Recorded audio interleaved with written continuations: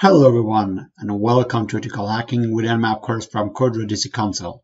I'm happy to be here with your journey at Ethical Hacking with Nmap course, and let's learn a lot of things. But before that, let's have an overview and what we're gonna do, what we're gonna learn, and what we're gonna need, and what is our goal exactly. To be able to perform a successful penetration testing or ethical hacking, first, you need to know all the secrets of your target. It's like a battlefield. You should know all the systems, networks, the IPs, and all the flaws of your devices and targets that you have. The network that you have, anything, your target, before to processing to your penetration testing, ethical hacking, or anything what you're doing, auditing. Nmap is a very popular tools against all the technicians, all the hackers, all the penetration testers around the world. And anyone, in fact, who wants to discover more about the security of a network and its hosts, they're using this tool. This course is based on a real experience using Nmap in network security tests on a huge variety of networks. And in the end, you will have the information you need to safely and effectively scan a network for vulnerabilities, services, and to find more information about your target and hosts. You will start out at a very basic and work your way to writing your own basic Nmap Scripting Engine, which we call it NSE here, which is perfect.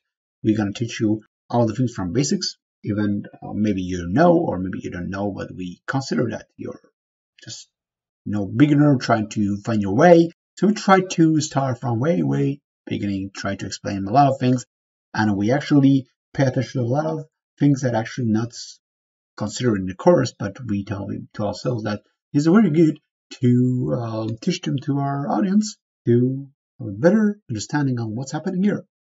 We don't want to have a course that just tell the things and just pass it out. We have Pythons, we have a lot of things. We have programming, we have bash scripting, we have Linux commands.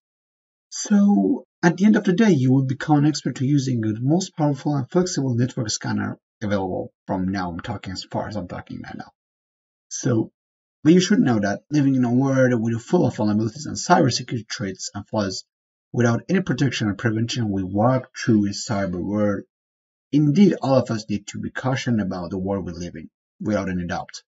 So in this course, we try to import the most significant titles and most useful real-world practice to you, as I mentioned, to make sure that you're going to be professional in this field at the end of the day. But I'm not going to mention that. For sure, you need a lot of practice, you need a lot of doing a lot of scenarios. You cannot just be a professional by just seeing a course. You need a lot of practice, a lot of scenarios in different situations, but be aware of that all the scenarios should be practiced in a practical environment or virtual machines. And we would not take any responsibility or purposes for cause of the use. So be aware of that, because if you attack any network, attack any website, and they find it out and they don't like it, they can report it, they can sue you, and anything that could be happen. To avoid a problem as far as you can, try to have a safe, cunning, and actually fun hacking. Who is our target audience? This course is perfect for ethical hackers, cybersecurity professionals, the people who just begin to start understanding this. We have topics for beginners, we have topics for professionals trying to learn maybe new things. System administrators, network administrators who are interested in how learn to use Nmap to improve their lives and careers, to improve their networks. So even if you have never used Nmap before, this course will take you from absolutely nothing to an expert in Nmap. There are a lot of keys that I'm probably going to mention, like now, that learn Nmap fundamentals that are really critical for every ethical hacker to know. So don't think you can just pass it and just say, oh, like Nmap is very important, one of the most important things. When you learning ethical hacking, you see a lot of steps that is very important, and you see that you need to work with a tool or scenarios to find information and enumerate your target to get information about it. Learn about the various integration and software that can make you a more productive hacker. And our approach is that in this course, to beaming with exciting labs designed in combination with a lot of a variety of engaging examples, hands-on training, hands-on instructions, and a straightforward explanation to guide you on your journey toward Nmap mastery. During this course, as I mentioned, we will not merely cover theory, but apply in practice on with a trusted Linux virtual machines, or actually we can, like, I'm going to explain it later, but usually we use Linux. We can use any penetration testing machine you like, but Linux is one of the most popular things in ethical hackers, so we're going to stick to that. We will directly use and utilize the course materials targeting numerous labs machines with Nmap. What are you going to learn? We're going to talk about topics, but just an overview. That's upon completing the course after the end of the day, when you complete the last videos, when you practice and listen well and repeat again, you will be highly versed and practical in Nmap. And you can be a wizard in that. You can write your own script, you can write your own tool in Nmap, you can write your own NSE to run the specific scanning to get a lot of information about your targets, to provide an open mind to your target. For example, when you want to hack a target, test your network, at the end of the day, when you know Nmap, your life is going to be easier. You're going to use because you know what's going on, what's happening there, and you're going to find out a lot of things about it.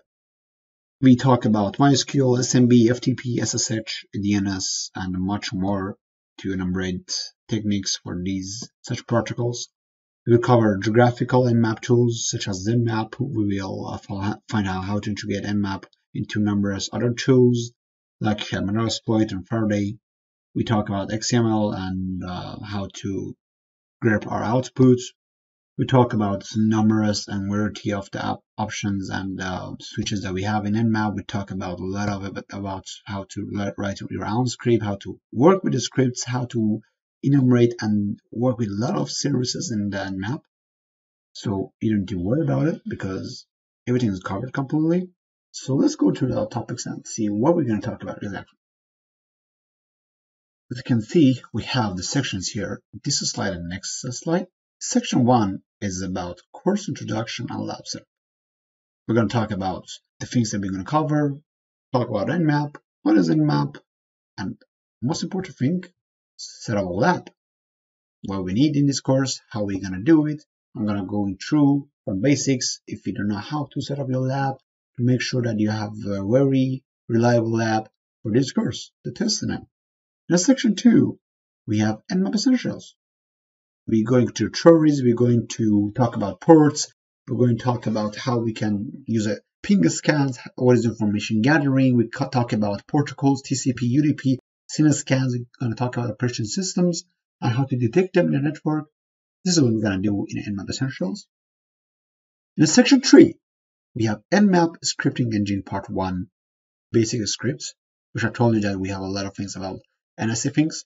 We're going to first introduce you, what is it exactly. We're going to tell you and introduce you to standard scripts, talk about vulnerabilities analysis, and about the script that is designed for vulnerabilities, for breachment attacks. But in section 4, we're going to talk about information. That's how we can enumerate services such as DNS, HTTP, MySQL, SMB with these scripting engines. We have Nmap Scripting Engine Part 3, Section 5, to how to perform attack against the web app hackings. We have a lot of HTTP script parts in it. And at the end of the day, we have writing an NSE script to tell you how to customize and actually write a very basic thing to get to know what's happening exactly there. In section 6, we integration Nmap.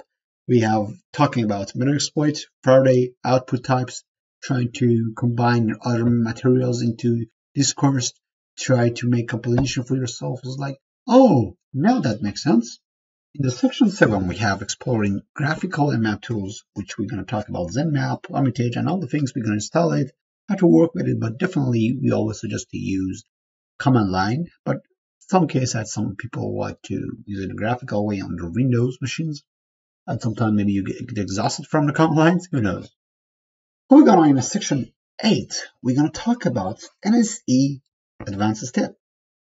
Yes, that's right, we really focus on NSE because it's very important. We're going to talk about how to work with an NSE root, NSE library, and again, how to write another NSC script again, and we're going to talk about troubleshooting and debugging in programming, because when you run it and when you're writing an NSC script, basically you're doing programming. So we need to talk about going through some programming basics to tell you how to, be more professional in your scripting. Section now we have analyzing, which we're going to talk about product status, opening a circuit, implementing your driver classes, which is very important. There's a little bit more professional way we talked about. In section 10, we have vulnerability audit. We're going to tracing the packets, how it works. We're going to talk about firewall and IDSs. We're going to talk about vulnerability audits and all the things that we need to do scanning for vulnerabilities. We're going to exploring and exploit the real VNC, and then we're going to detecting vulnerable Windows system as well.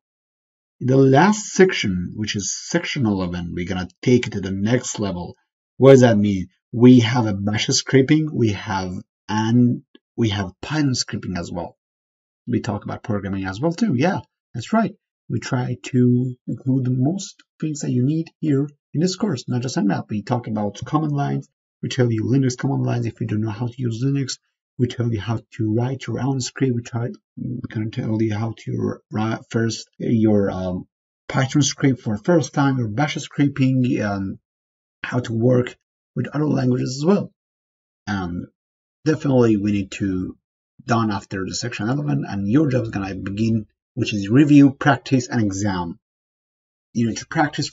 As I told you at the beginning of this video, try to do a lot of scenarios, try to test yourself and all the things, which is very helpful for you. I'm going to promise you that if you practice a lot, if you always upgrade yourself and improve yourself, you're going to be great in your job. All right, what we need here and what we suggest definitely for this course, as you can see, the minimum and maximum things that we need here, I really suggest you have at least 4 GB optimal memory and a hard drive on your system, which is gonna be more sufficient for you and not gonna hurt you in a bad way, not gonna play with you, your system not gonna hurt you.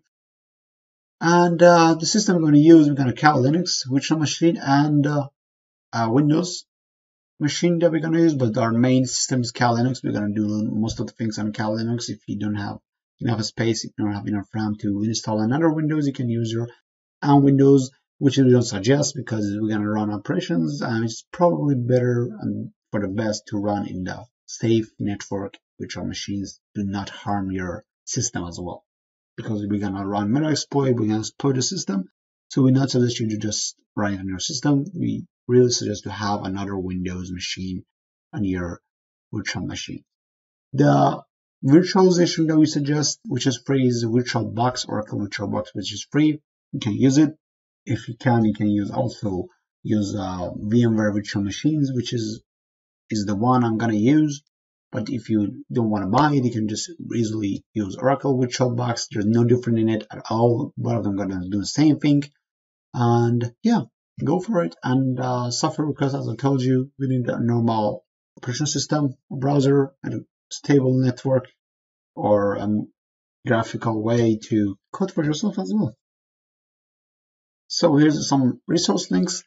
We just put it here for you. If you don't know how to download a Linux virtual machine for the Oracle VirtualBox, just click on the link or just search it. You can see in this offensivesecurity.com, which is the website who published the Cal Linux as well. And then the second link is Oracle VirtualBox, which is you can download it, easily install on your system based on your preference systems. As you can see, there's a picture as a sample here if you're confused when you go to the website. All right, here we go, and see you on the course. Let's go.